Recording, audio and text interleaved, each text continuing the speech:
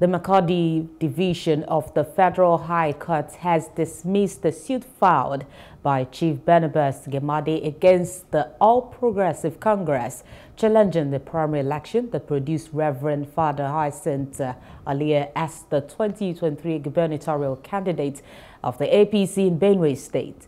Delivering judgment on the preliminary objection of the APC, Reverend Father Alia Honorable Justice Abdul Dogo said the plaintiff has local standing and has shown enough reason why his suit should be heard. The court, however, found out that Chief Bernabas' suit was filed out of the 14 days required by law for filing of pre-election cases. The judge further held that Chief Bernabas Gemade has failed woefully in proving his case, as it is settled the position that he who alleges must prove.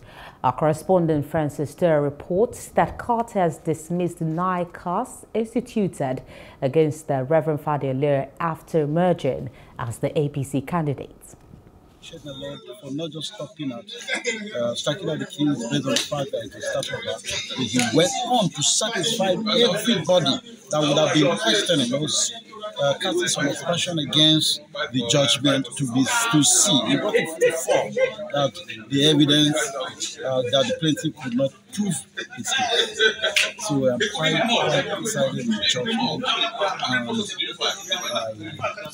I appreciate APC for having done the right thing by holding a free and fair primary election.